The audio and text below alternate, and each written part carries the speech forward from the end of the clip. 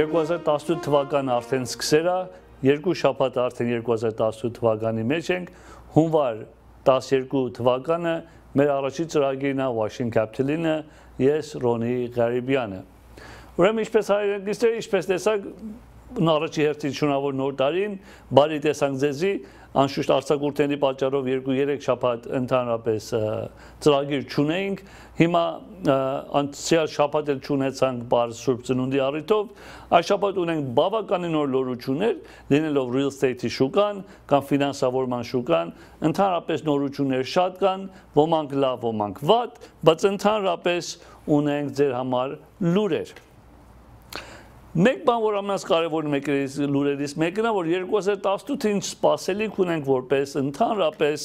տան արժեքները եւ տոկոսները, այդ երկու ամենաքարևոր կետերից մեկն են։ Առաջ պետք է խոսանք տան արժեքների մասին։ Էկոնոմիստների կողմից արդեն մանրամաս ուսումնասիրություններ ելել է պաշտոնական լուրերի մեջ դրվել է, որ ինչ սպասելիք է 2018-ին որպես տան արժեքները, խնդրեմ առաջի վիդեոն եթե կարելի է նայենք, լավ լուրերից դա է, որ սելերները որպես վաճառողներ, իրանք բոլորը լավ լուր են ունեն, ինչու որտեղ արժեքները շարունակաբար պետք է բարձրանա, նոյեմբեր ամսվա մեջ արժեքները մոտ 7%-ից չափ տարեկան բարձրացավ, երրորդ ուղղակի ամիսներ, դեկտեմբեր ամսվանը դեռ չունենք, բայց երրորդ ամիսներ, որ շարունակաբար բարձր էր, նույնիսկ որտեղ ունենք ցուրտ եղանակ միջազգային Միացյալ Նահանգներում 2017-ից բավականի արժեքները 2017-ի առաջի երամսյակից բավականի բարձրացել էր։ Բայց խնդիրներից, որ ունենք ինչ է, ինչպես ըստ միշտ վերջի քանի տարվանը low supply, այսինքն տուն քիչ կա վաճառքի ընդհանրապես։ Արդյոք առաջի դիմություն կա դա մեջ, առաջ մեզ ոչ, բայց ուրիշ լուր ունեմ մտա մասին, որ մեկ չհետո պետք է ձեզի անդրադառնանք։ Երկրորդը պարզապես ցանկությունը, demand-ը, պահանջը կա եւ շարունակվում է։ Ինչու պահանջը կա, որտեղ ժողովուրդը գործեր է ստեղծվում։ Եթե հիշում եք, անցյալ հետո ձեզ լուրը կտամ, անցյալ շաբաթ դեկտեմբեր ամսվա զեկույցը դուրս եկավ գործերին նոր գործերով ստեղծվավ, մոտ 148,000 նորեն գործեր է ստեղծվել, ամեն ամիս արդեն քանի տարի է գործեր է ստեղծում, որ ժողովուրդը գործ ունեն, ուրեմն տուն առնելու հնարավորություն ունեն։ Երկրորդը երիտասարդները, միլենիալները, ինչպես իմանում եք, մինչև 35 տարեկանները, որ նոր ընտանիքներ են կազմում եւ նոր աշխատանք են անցնում, պահանջը կա, տուն չկա վաճառքի, վերավաճառվելիքները ընդհանրապես տոկոսները որ ցածրապահում են եւ 2018-ին նույն ձևի շարունակվելու է։ Rising home prices are good news for home sellers, վաճառողների համար լավ է, բայց սխալ մի հասկացեք, մինչև առաջի շաբաթը նույնիսկ քանի օր առաջ ես ունեմ հեռախոսներ մեր հայրենակիցներից, որ ուզում են իրենց տուները վաճառքի դնեն մեր միջոցով եւ ես մերժամ իրանց լիստինգը վերցնելը, ինչու, որովհետեւ արժեքը նույնիսկ պահանջը կա եւ նույնիսկ արժեքները բարձրանում է, ամեն ինչ իր չափ ու սահմաններ ունի, չես կարող անսահման արժեքներ ուզենաս, ամեն տուն իր պայմաններ ունի, տուն կա թանկ է վաճառվում, որովհետեւ թաղամասը, չափսը, ամեն ձևով տուներ կա, որ դիֆեկտներ ունի, դեֆոներ ունի, խնդիրներ ունի։ So lower supplies ամենավատն է, որ ունեցել ենք եւ պահանջն ամենաբարձրն է, որ ունեցել ենք։ Հիմա ընդհանուր Միացյալ Նահանգներում մոտավորապես 50 հատ ամենահայտնի քաղաքները Միացյալ Նահանգներում ուսումնասիրել են, ամենամեծ քաղաքներից եւ նկատել որ քաղաքների մեջ կան քաղաքներ կամ նահանգներ կամ ավելի շուտ քաղաքներ կամ county-ներ, որ overpriced են, overpriced ասելով որ իր շուկայական արժեքից 10% եւս ավելի բարձր է, չի նշանակում կիչնի, բայց overpriced է, ասում based on ինչպես overpriced է ամեն քաղաքի եկամուտի եւ գործերը որ ունի, այսինքն ինչ գործեր ունի եւ ինչ եկամուտ է միջինը, դա վրայից արժեք է որոշում եւ դա վրայից կարողանում են իմանալ որ այդ քաղաքը արդյոք բարձր է, դե ոչ, մոտ 10%-ի չափ ինչպես ասեմ, բարձր է։ Օրինակ, Լաս Վեգասը նոյեմբեր ամսվա մասին է խոսքը անշուշտ, որ ամենաբացի որ overvalued էր, այսինքն բացի որ արժեքները շատ իր հավասար իր եկամուտին եւ իր employment-ին շատ բարձր էր, double digit gain ունեցել, այսինքն 10%-ից ավել շահեր ունեցել, մոտ 11%-ի չափ շահ ունեցել,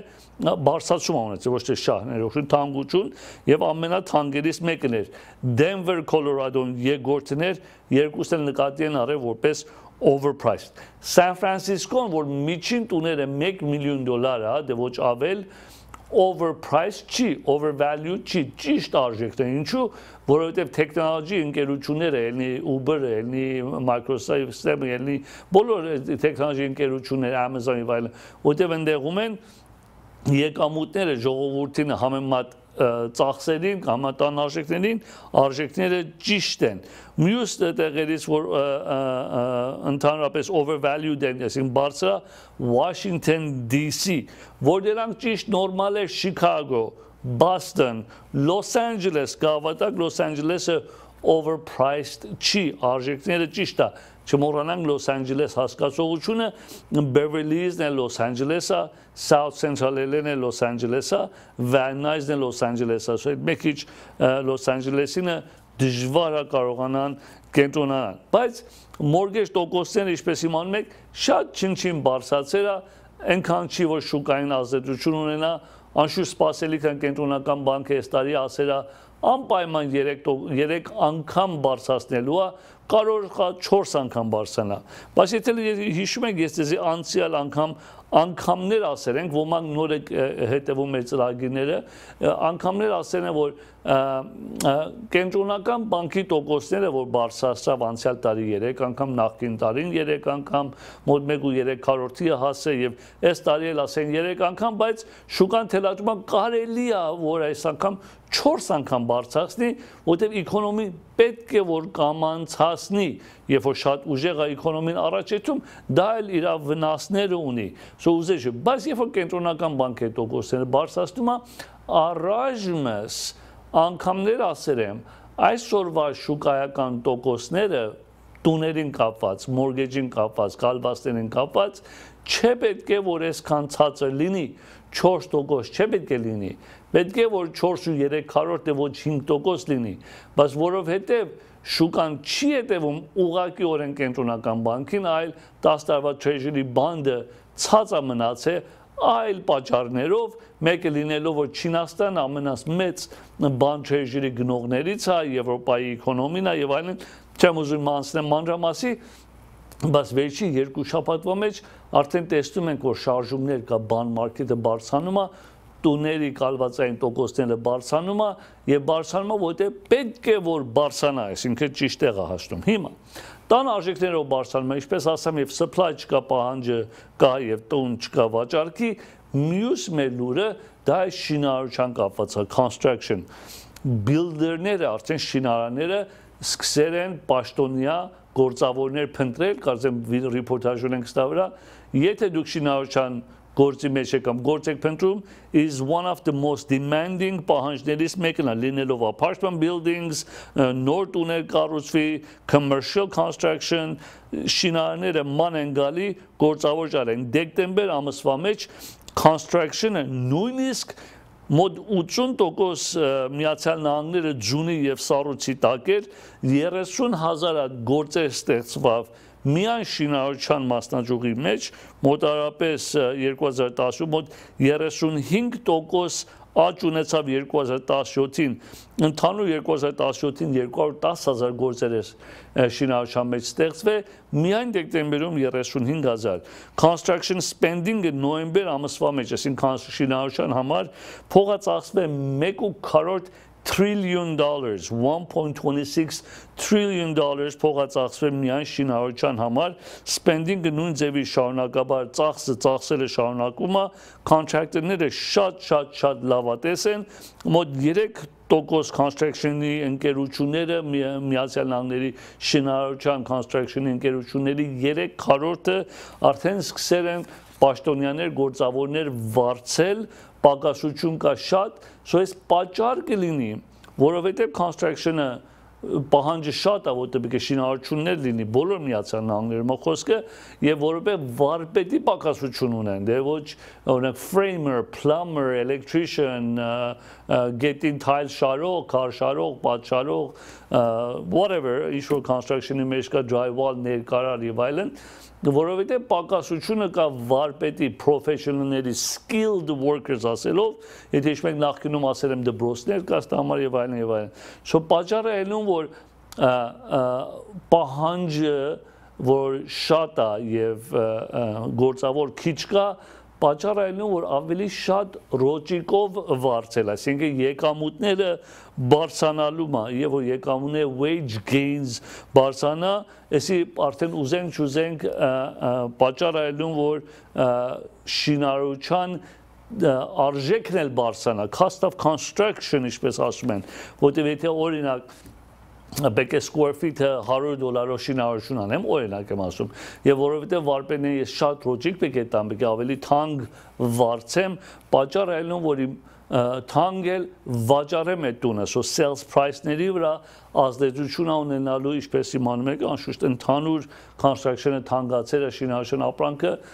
մի հատ նորություն որ կա արդեն պաշտոնյաների թանկությունը։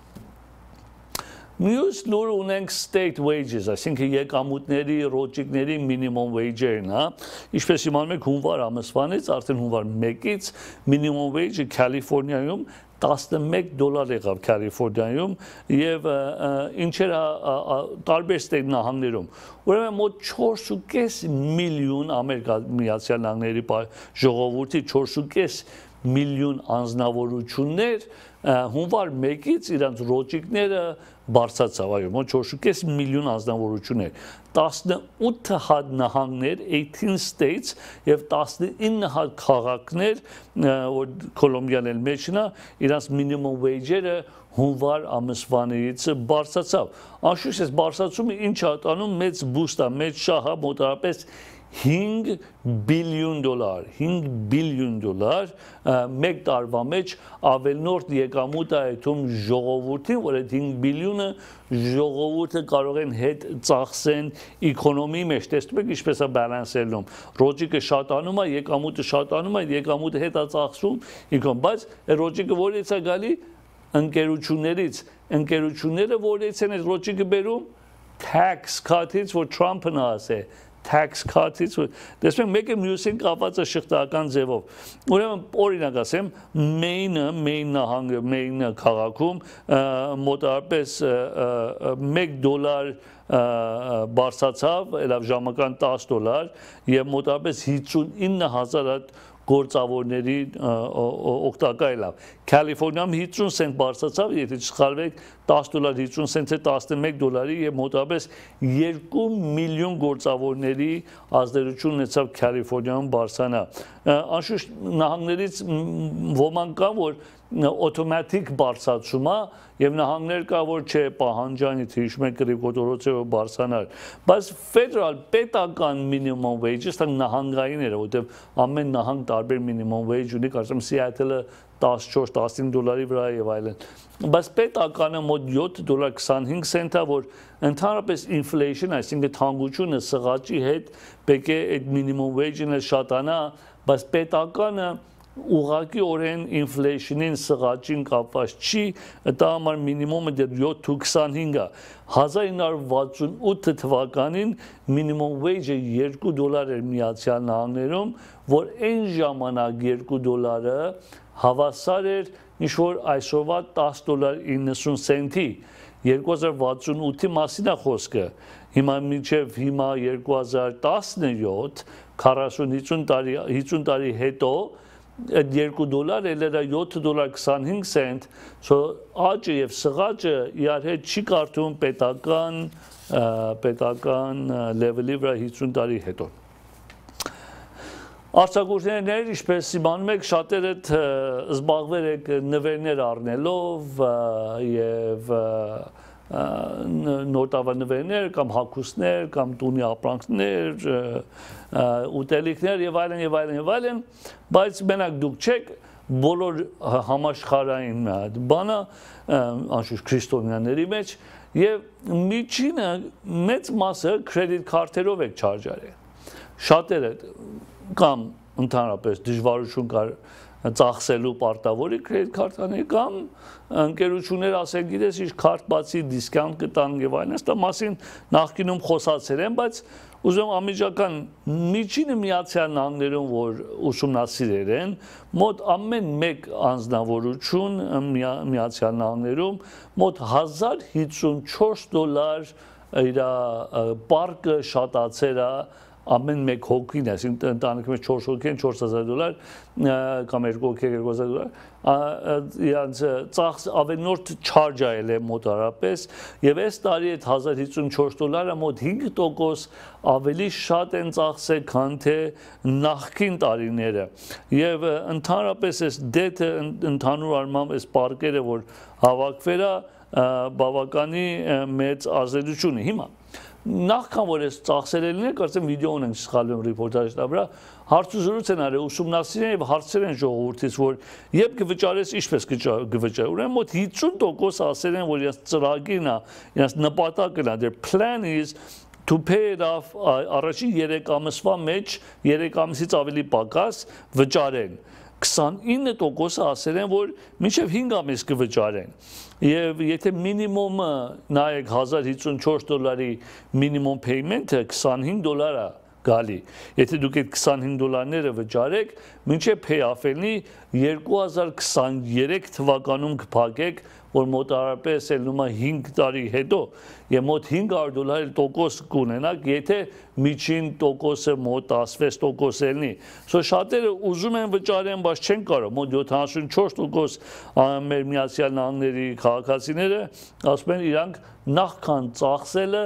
չեն հաշիվ արել որ այս ինչպես են հետ վճարելու պարզապես ծախսեր են եւ հիմա անդրադարձել են որ խնդիր ունեն հետ վճարելունը ուրեմն սա միայն նոր տարվա անշուշտ 16% ասեն 1-ից 3% 25% ասեն 6 ամիս տարբեր տոկոսային բաժիններով տարբեր անձնավորություններ տարբեր շահ բայց ընդհանուր առմամբ ինչ եմ ուզում ասեմ ոչ թե միայն արձակուրդների համար, այլ լինելու տան շինարարության համար եւ այլն եւ կարող է որ պարկեր ունեք 10, 20, 30, 50, 100 հազար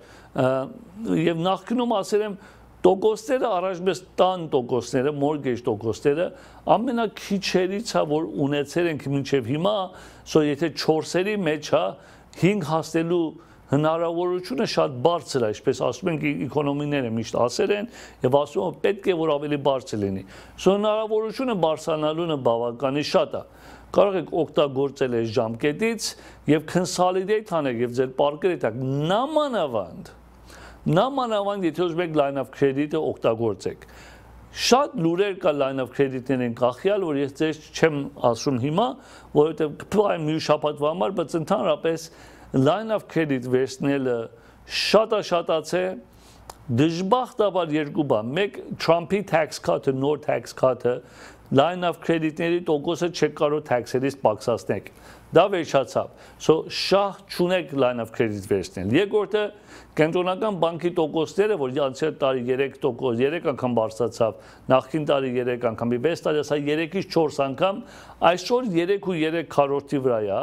միջին բանկի շահն էլ մոտարապես 3.75 է prime rate-ը մոտարապես բանկի շահն էլ մոտ 1.5-2% է so 5.5-ի շուրջը ձեր line of credit-ն այլնելու այս տարի մինչև հիմա մինչև տարվա վերջ կարող է 6 լինի եւ կարող է շարունակաբար շատանա 6.5 7 եւ այլն եւ երբ որ ուզենաք այն ժամանակ refinance անեք միացնեք կարող է այս 4-երին էլ կորցնեք 4-երի մեջ էլ չլինի եւ ընդհանրապես գոհ եթե line of credit ունեք անմիջապես refinance արեք միացրեք ձեր first loan-ին ոմանք ասում են վայ first-ից արդեն 15 տարի է մնացել 20 տարի է մնացել չեմ ուզում առաջուց 30-ը սկսեմ խնդիր չկա այդ ծրագիրները կան կարճատևեր որ payment-ը նույն ձևի պահի եւ շարունակի մայր ուզում նայենք շուկան ինչպես վերջացավ չեմ ուզում այսօր լուրերի մասին շատ կենտրոնանամ ուզում տոկոսների մասին նամանման refinance-ների համար կամ առողջարքների համար լուրեր ունեն ֆինանսավորման մասը եւ տուներ ունեն ցույց տալու, ասում լուրերի մասը կարճ պահեմ ավելի կենտրոնանանք, բայց նայենք շուկան ինչպես փակվավ ընդհանրապես ուրբաթ օրը եւ անշուշտ այս տարի 25000 Dow Jones-ը անցավ, ըստ լսածեր եք 25803 դոլար 25803 point մոտ 228.46 point բարձրացավ ուրբաթ օրը, S&P-ն 2786 18.68 point-ի չափ բարձրացավ, Nasdaq-ը 7261.06 49.28 point-ի չափ Nasdaq-ը բարձրացավ, Գերմանական DAX-ը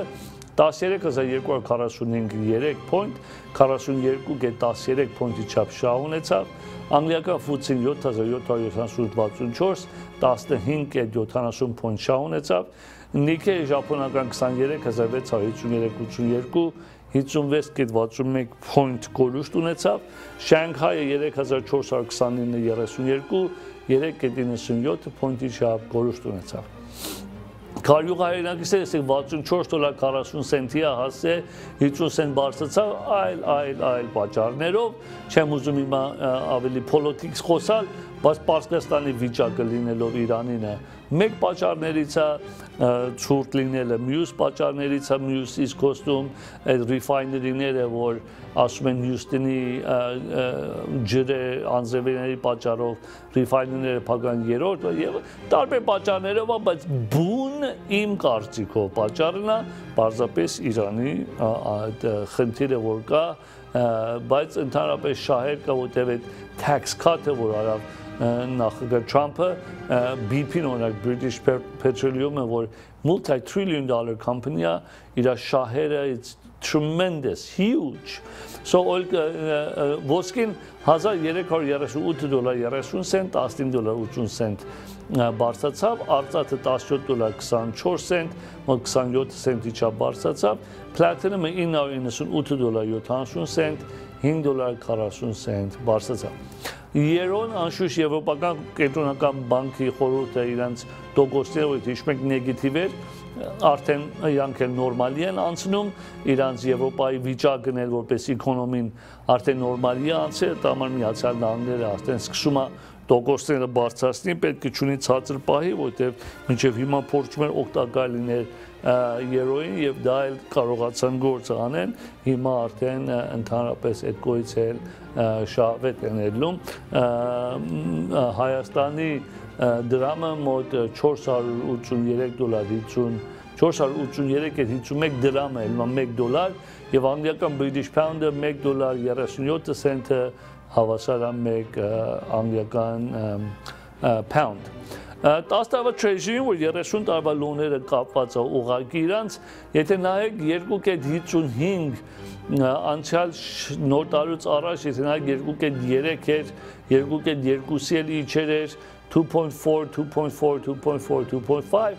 ինչքան էսի բարձրանում է, այդքան տան տոկոսները բարձրանում է, okay?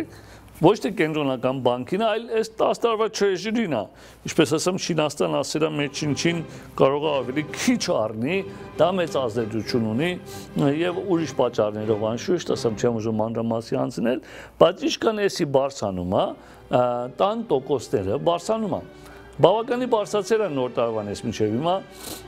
եթե 2.6-ի հասնի կամ 2.7-ի արդեն 3 եթե հասավ, իմացեք տոկոսները արդեն 4.3 թե ոչ 5-ի կհասնի եւ 2.5-ը 3-ի հասնելու համար շատ հեռու չի իրականությունից։ Ինչպես տեսակ այս շաբաթվա ընդհանուր տոկոսները շուկան stock market-ը լավ այլ է, ուզում եմ անցնեմ տոկոսների վրա, բայց նախքան տոկոսների վրա անցնել ուզում եմ եթե տոկոսները բարձրանան ինչա պատահում, եթե կարելի է ցույց տամ սլայդի վրա, եթե հնարավոր է, ուրեմն եթե նայեք այս chart-ի վրա ձեզի ցույց է տալի, որ ընդհանրապես եթե տոկոսները հիմա այս մեգից եթե նայեք 4-ը, եթե տոկոսները 4 լինի եւ ձեր պարկը հիմա միջինը 496,000 դոլար արժեքն է 20% down, այսինքն 500,000-ի տուն առնեք, 20% down դնեք, 4%-ով 98,000 եկամուտ է պետք։ Այսի միջին մատ հաշվար կա էլ է, so եթե ասում եմ 500,000 տուն առնես 20% down դնես, մոտ $98,000 եկամուտ է պետք, բայց եթե 4%-ը 4.5-ի բարձրանա, 98,000 է լինում, եւ եթե 5-ի բարձրանա 98,000 է լինում, այսինքն 10,000 ավելի եկամուտ է պետք։ So qualification-ի համար, երբ որ տոկոսները ընդհանրապես բարձրանա, դա արդեն եկամուտ ավելի շատ եկամուտ է պետք, որ qualified լինեք։ Եվ այստեղ մեծ ազդեցություն է թողնում մեր հայրենակիցների կամ որևէ անձնավորության համար, so տոկոսների բարձրացումը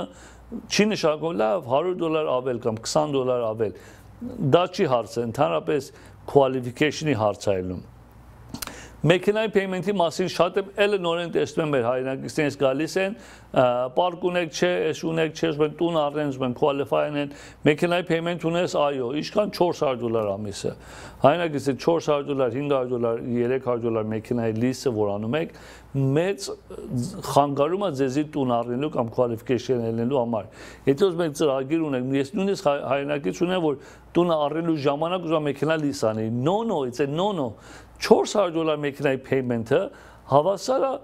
$80,000 mortgage payment։ Այսինքն եթե դու այսօր 300,000-ի պարկ ես ուզում առնես, 400,000-ի։ Եթե $400 մեքենայի payment ունես, միայն 320,000 ես կարող ստանաս, որտեղ մեքենայի payment-ը մեծ ազդեցություն ունի եկամուտի վրա։ So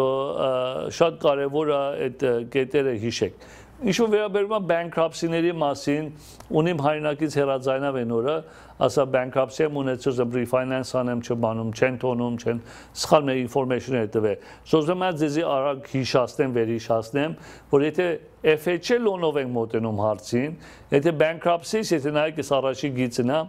FHA bankruptcy 2 տարի անցած լինի, միայն 2 տարի անցած լինի, կարող եք FHA loan-ով վարկ ստանալ։ Եթե foreclosure շորցել եք ունեցել, միայն 3 տարի անցած լինի, կարող եք FHA-ի միջոցով վարկ ստանալ։ Բայց եթե ուզում եք Fannie Mae Freddie Mac-ի, որ ինչպես իմանում եք Fannie Mae Freddie Mac-ի մասին միշտ խոսում ենք, որ normal conventional ծոկոսների մասին է խոսքը, պետք է bankruptcy-ից 4 տարի անցած լինի, որ կարողանաք ստանալ Fannie Mae եւ Freddie Mac-ի վարկերը։ Fannie Mae Freddie Mac-ը նախկինում ասել եմ ձեզի, եթե հիշում եք, նախքան որ շուկան 2008 թվականի crash-ն էր, Fannie Mae եւ Freddie Mac-ը երկու ընկերություններից անշուշտ շատ կային, բայց երկու հատը որ եղել են տարիներ, 20-30 տարի որ կան, որ ժամանակին պետական էր, հետո privatized ելավ եւ ստանք երկրորդական շուկանա, որ թղթատոմսերը առնում, այսինքն երբ որ վարկ եք ստանում refinance կամ առնելու, այդ բանկը լինելով Bank of America, Wells Fargo, Citibank, Chase, ով կամ մենք այս թղթատոմսերը վաճառում էինք Fannie Mae եւ Freddie Mac-ին եւ իրանք մեր գումարը վերադարձնում են, մենք նորեն այդ պարկը տալիս ենք, այդ պարկը որ ստանում ենք, նոթը որ ստորագրում ենք կամ Deed of Trust-ը, այսի նորեն տալիս ենք Fannie Mae եւ այդ փողը տենցի պատտում է եւ մենք կարողանում ենք երկրի վիճակի կայնել։ Հիմա crash-ից հետո Fannie Mae եւ Freddie Mac-ը Elan privatized-ից դուրս եկան պետական էլան, որ հիմա մտածում են հետ արդեն ժամանակն է հետ privatize անեն։ Ինչու եմ էսի ասում ձեզի,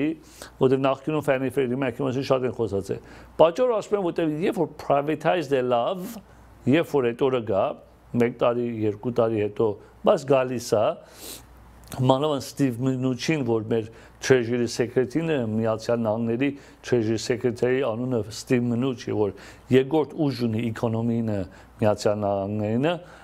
ինքը արդեն շատ ուզում է որ Fannie Freddie-ն privatize լինի, որտեղ ժամանակին ինքը շահաբաժին ուներ մեջը։ Եվ երբ որ privatize ելավ, շատ բաներ կփոխվի դեպի լավ եւ դեպի վատ։ Լավ լինելով կարող է պայմանները մեջին սկսեն հեշտացնել, stated income-ի հոտեր կարող է գա,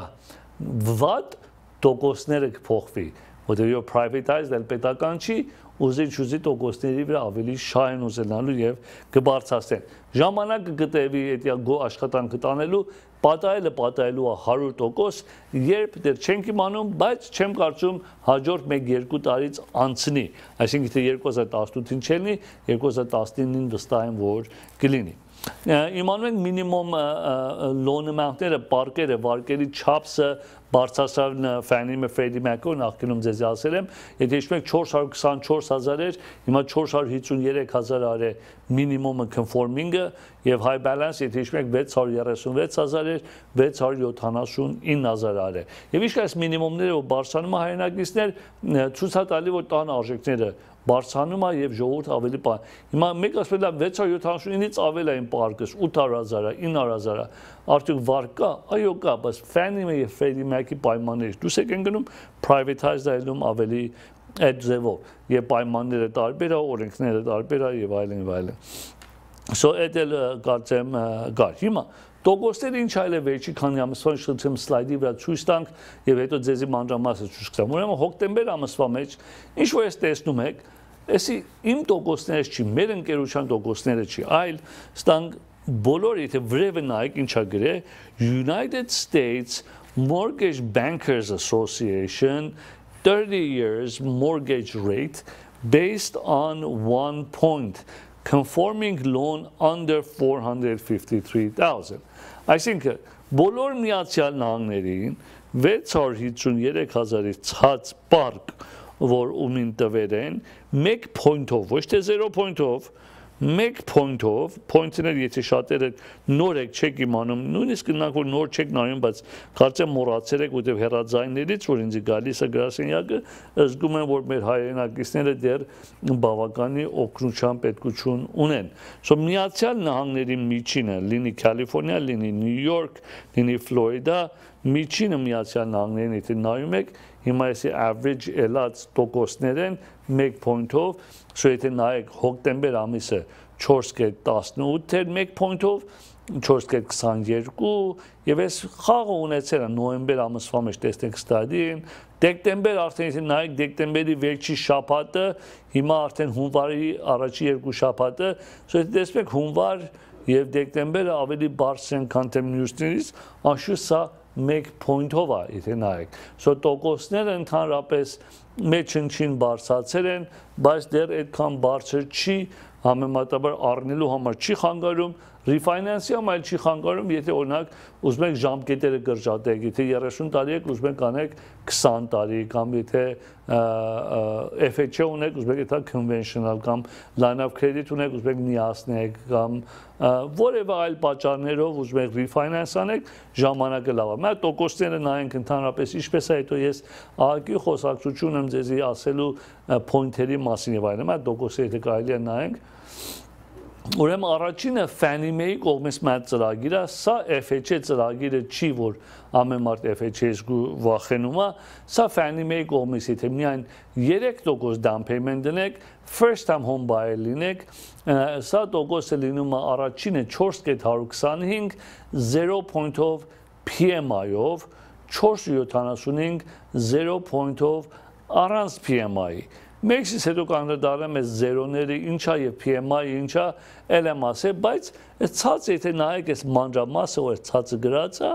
այս ցածում գրած է, որ այս վրևի տոկոսը, որ հիմա ձեզ ցուցադրում եմ, ումի համար է, որտեղ ամեն մարդու մանրամասը տեղեկությունը տարբեր է, այսինքն մեկի credit-ը 620 է, մեկինը 750 է, մեկինը 680 է, մեկը house տուն է առնում, մեկը condominium է առնում, մեկը 4 unit է առնում, մեկը մեջ ուզում է բնակի, մեկը առնում է վարձուտ է, մեկի պարկը, որովհետև տարբեր պայմաններ կա, ամեն մեկ պայմանը իր համար ջոկ տոկոս ունի, մեկ 50% կանվերում է, մեկը 3, որովհետև պայմանները տարբեր է, ես օրենքով National Mortgage Licensing Service, NMLS, որ governmental agency կողմից պետական լայսենսները, որ ես ունեմ, որտեղ պետք է լայսենսներ ունենանք, մեզի պահանջում է, որ եթե ես որևէ ռեգլամ եմ անում, եւ ռեգլամի մեջ տոկոս եմ ասում, տոկոսի մեջ պետք է ասեմ մանրամասը ինչից կախյալ է տոկոսը, ումի համար է եւ ծախսերը մեջի ինչ է եւ այլն եւ այլն եւ այլն։ Ես տեսնում եմ հեռուստատեսության տոկոսը 3.5 է։ That's it։ Ումի համար է 3.5, ինչ ծախս կա, ոչ մեկ տեղեկություն չկա, տոկոսը 3.75 է։ տոկոս 30 ինչ ծախսով, ինչ So, այս մանրամասերը որ տեսնում եք, այս հիմա ձեզի ինչ որ ցույց եմ տալու մինչև 453,000-ները, բոլորը միջին օգտագործում եմ 350,000 վարկի պարագայում։ Այսինքն լոնը 100,000-ը, այս պայմանները կփոխվի այս տոկոսները։ 750 credit score-ով եմ նկատի առել, so եթե credit score 620-ը, այս տոկոսը քեզ չի պատկանում։ House տունի մասին է խոսքը, եթե 4 unit-ը, այս տոկոսը քեզ չի պատկանում։ Եվ տունը առնելու համար է, եթե cash out-ը գումար ես քաշում, այս տոկոսը քեզ չի պատկանում։ Եվ տան մեջ պետք է բնակես, եթե առնում ես վարձու տալու համար, այս տոկոսը քեզ չի պատկանում։ Ինչպես տեսակ, մենք այդ օրինակ ենք վերցնում, այդ օրինակի վրա ձեզի ասում ենք տոկոսը սա է։ Սույնձի եթե երկու շաբթի հեռացան եք, ասեք որ գիրեք refinance անեմ, կամ ուզում առնեմ, եւ ասեմ այսօրվա տոկոսներ ինչ է։ Անշուշտ հարցնում եմ։ Ձեր պարտքը ինչքան է։ Տան արժեքը ինչքան է։ Ձեր credit score-ը ինչ է։ Ինչ տեսակ տուն է։ Ինչ եւ այդ մանրամաս հարցերում ձեր տոկոսը լինում է նույնիսկ կարող է ավելի քիչ ինչ որ հիմա ցուցադրում եմ, որտեղ ես ամենալավագույն պայմանը չեմ վերցրել։ Ես average միջին մհատ պայման եմ վերցրել։ Շո կարող է դուք ինձ հեռացայինեք, ձեր պայմանները շատ ավելի լավ է ինչ որ ցուցադրում եմ։ Շո կարող է տոկոսը շատ ավելի քիչ է ինչ որ ցուցադրում եմ։ Ինչ որ վերաբերում է point-երի մասին, point ինչ է նշանակում points։ Այսօր բոլոր բանկերը, բոլորը ումին տեսեք ֆինանսավորման աշխարհում որպես mortgage-ի եւ տան կալվածային, նույնիսկ commercial կամ residential վարկով են զբաղվում, եթե ձեզի որևէ տոկոս են ասում, եթե ջահարցնեք ծախսը ինչա, ծախսը, այդ տոկոսը չեն կարող բախտատեք որևէ ուրիշ ռեգլամի կամ ուրիշ ֆլայերի կամ ուրիշ անձնավորության, որտեղ ծախսը մեծ դեր է կատարում։ Որովհետև շատերը մեքենա լիսանելու փորձառություն ունեք ինքնաշարժինը, այդ օրինակը տամ պարզենի ձեր համար։ Էդում եք ինքնաշարժ լիսանելու եւ ընդեղում ասում է payment-ները կելնի օրինակ ամիսը $322 18 $4,000 down payment։ Այսպես $4,000 down payment չունեմ, $500 down payment ունեմ։ Շուգո, no problem, սպասի, payment կլինի $543.28։ Payment-ը փոխվավ, որտեղ down payment-ը փոխվավ։ Դա նշանակում է ծախս, չի ժամ down, որտեղ լիս է սարել։ Down payment-ը չի ժամ տան արժեքից է։ Հիմա նույնը ստեղում է, երբ որ տոկոսները, եթե կարելի է ինժեներս ցույց տամ, շատ արագ ցույց տամ ձեզի, այս տեսնում եք, եթե այս զերոները տեսնում եք ստեղում 0 points, 0 ինչ է նշանակում։ Ծախս չունեք, հիմա մյուսը նայեք։ Այս մյուսը, եթե 10%, այսի նույն ծրագիր է, այսինքն այսի ստեղում ցույց եմ տալի 3% down payment, 3% down 0.4.125 4.125 0 point-ով նույն վարկը, նույն պայմաններով, նույն ծրագիրը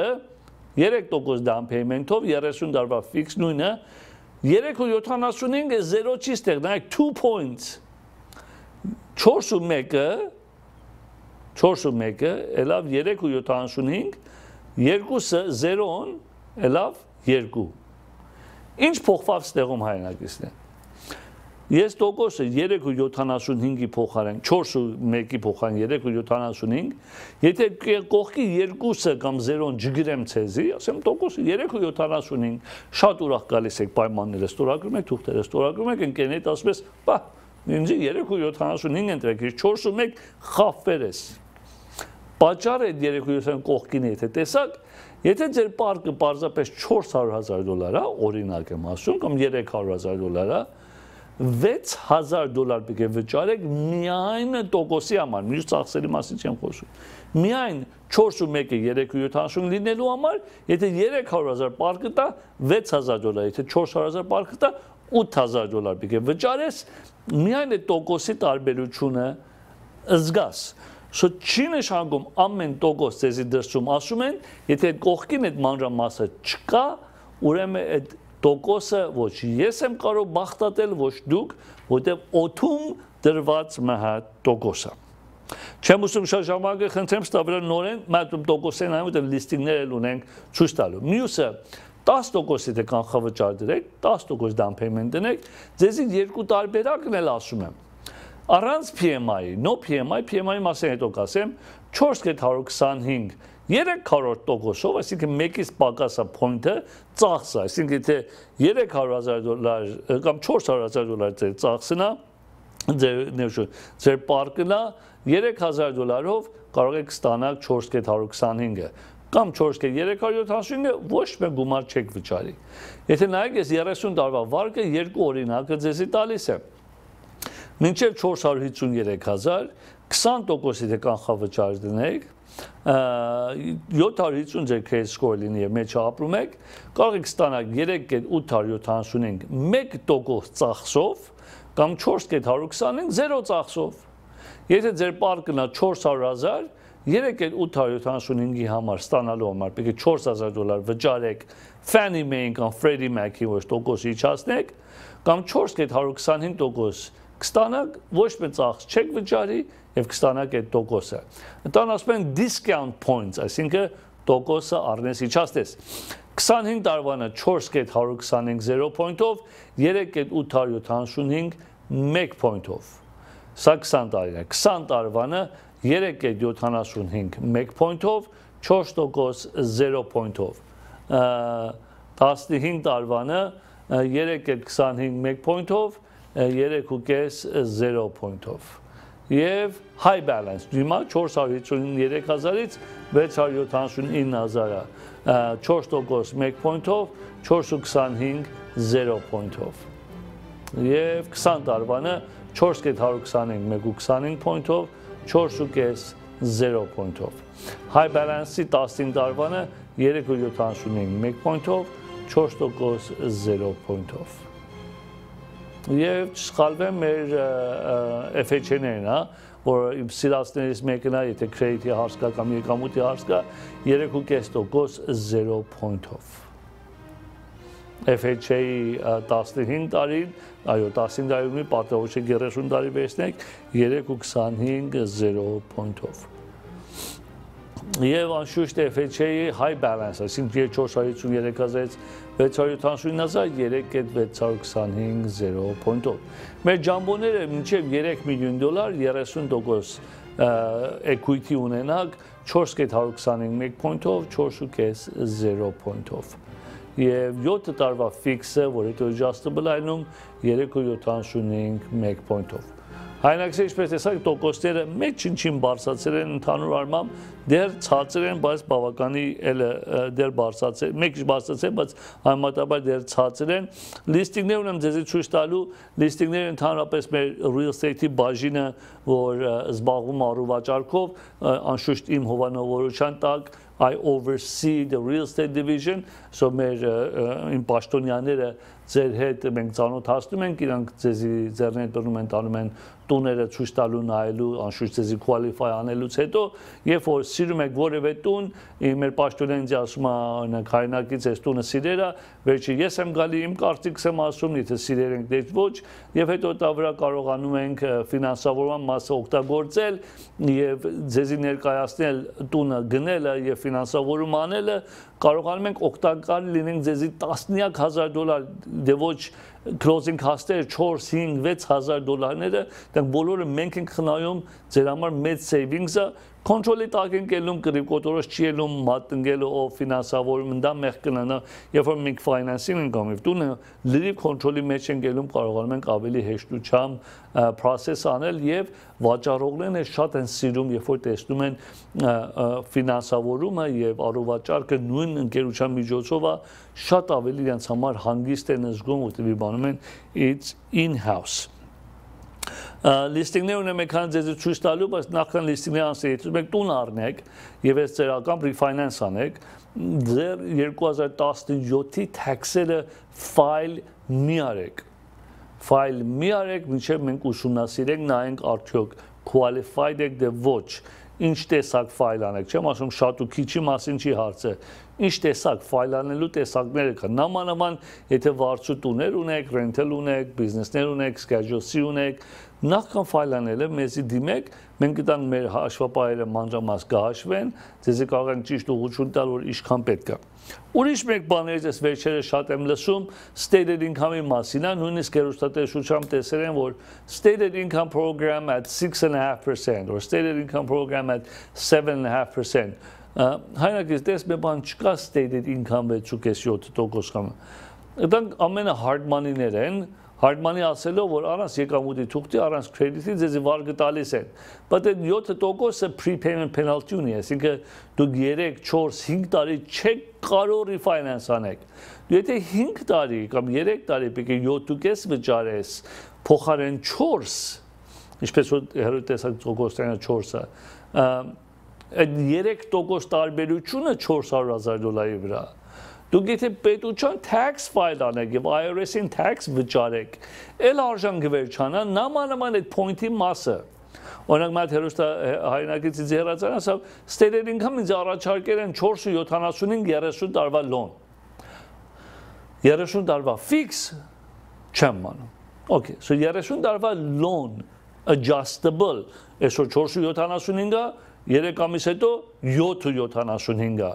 Այո, լուրջ ունեմ։ Այո, քանի point-ով, 2 point-ով, ինչքան պար կտա 500,000, $10,000 պետք է point վճարես, եւ adjustable ստանաս, եւ տոկոսը բարձր $10,000 US Uncle Sam-ին tax վճարի, now you qualified. Պետք է չունես այս մանրամասերը, so այդքան բան էլ չի, որ հիմա hard money ունենք, մենք էլ ունենք, որ ինվեստորների համար առուվաճառքը արագ ծախի, բայց դա ուրիշ մի բան է, long term-ը ուրիշ մի բան է։ Listing-ներ ունեմ շատ արագ պետք է ցույց տամ, listing-ի թիվերը վրևը կա թիվ 1 2 3 4, որևէ մեկ ուզում եք տեսնեք գրեք, արձանագրեք եւ ձեզ ցույց կտանք listing-ները,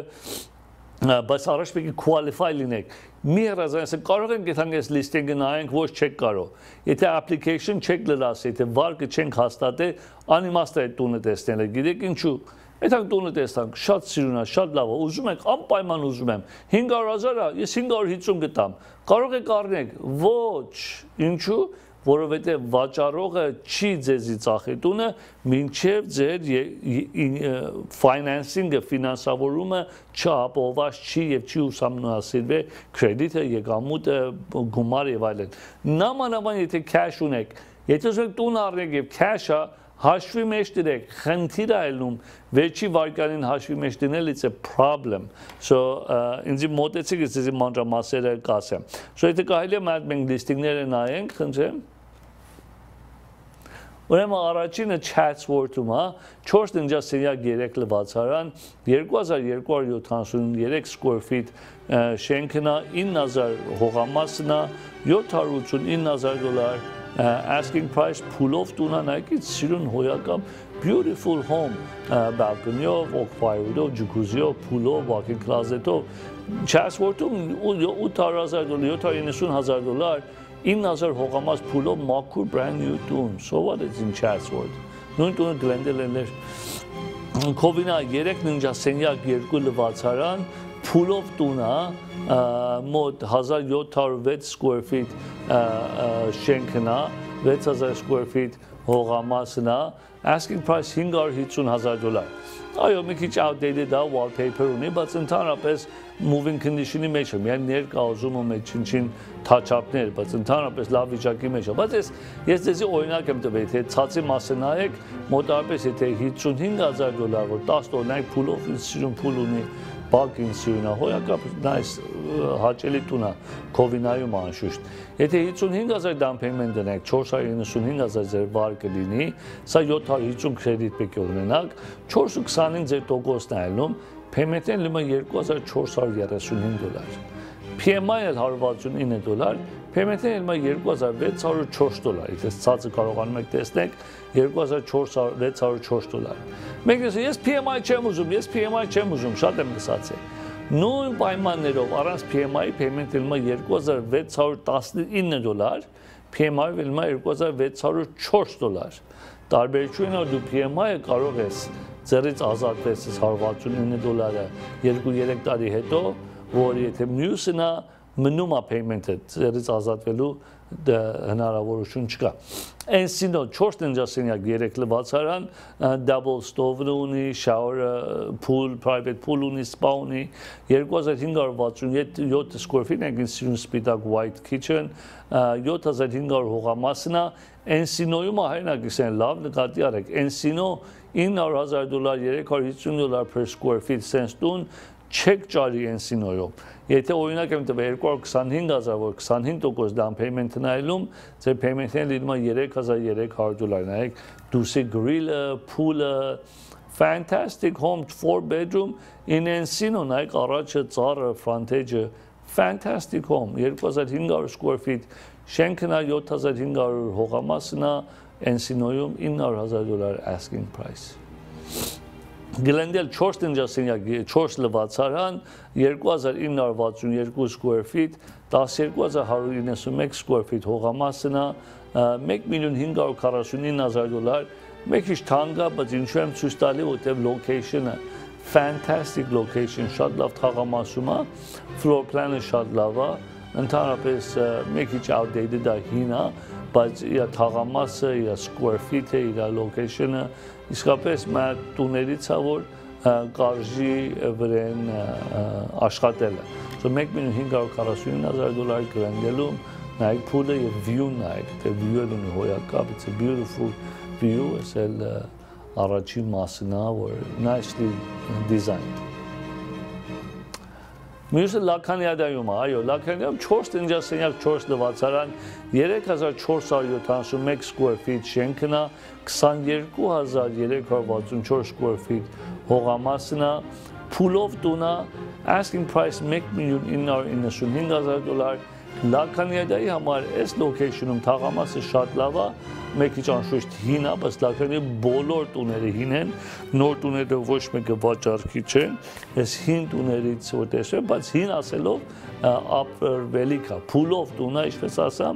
$1,995,000, նայեք այս դուսից է տունի վիճակը, լավ location-ում, լավ թաղամասում, 4 տնջասենյակ, 4 լվացարան, $574 per square feet Լաքանյադայում, so don't miss the opportunity։ North Hollywood 3 տնջասենյակ 3 լվացարան 1831 square feet remodel-ած է լրիվորեն 6749 square feet շենքն է moving condition պատրաստ է տեսեք լրիվորեն remodel-ած է $699,000 North Hollywood-ի լավ թաղամասներից է, որ North Hollywood ունի ամեն քաղաք ունի լավը եւ վատ, ամեն քաղաք, Glendale-ն նույնիսկ, բայց էսի լավերից մեկն է։ Sunland-ում 3 տնջասենյակ 1 լվացարան 1000 square feet տունն է, 4500 հողամասն է, $500,000 asking price-ն է, լրիվորեն remodel-ած է։ Հայնակից նայեք, ես եթե արեք $17,500 միայն down payment դնեք։ Down payment լինի $17,500, $17,500, այս տունը կարող եք առեք, ձեր payment-ները կենի $2,574, plus property tax ու insurance էլ մոտ $3,000։ $3,000 ձեր payment-ը կենի, եթե այս տունը առնեք, միայն $17,000 down payment դնեք։ Հիմա այսի 3 bedroom 1 bath 1000 square feet, բայց տեսակ moving condition պատրաստ տունը։ Valley Glen շատ լավ հոյակապ location է Valley Glen-ը 3 տնջասենյակ 3 լվացարան 2000 square feet շենքն է 7400 հողամասն է $787,000 Valley Glen-ում է եւ փուլ էլ ունի անշուշտ փուլով տուներ է Ստանք ամենը փուլով տուները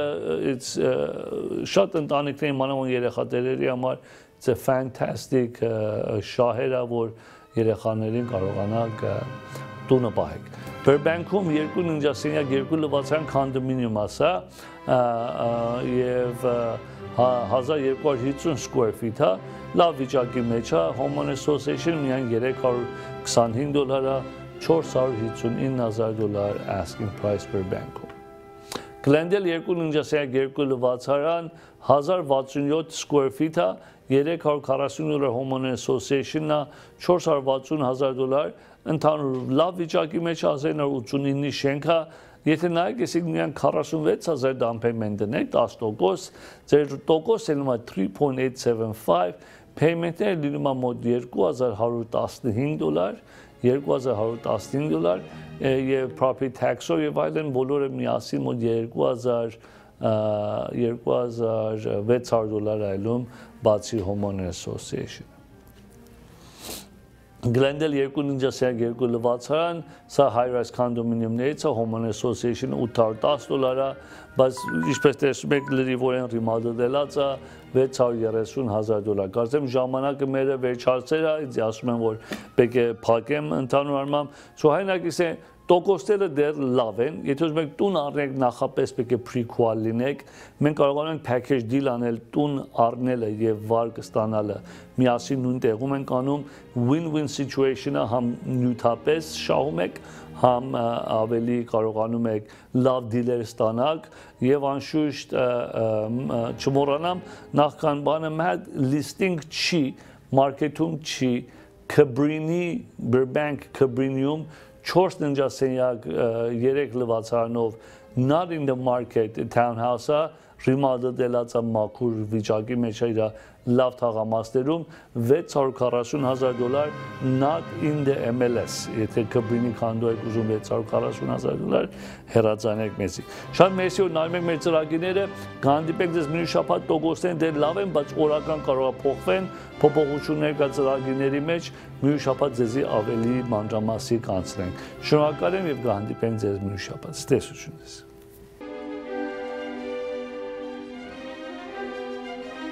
Thank you.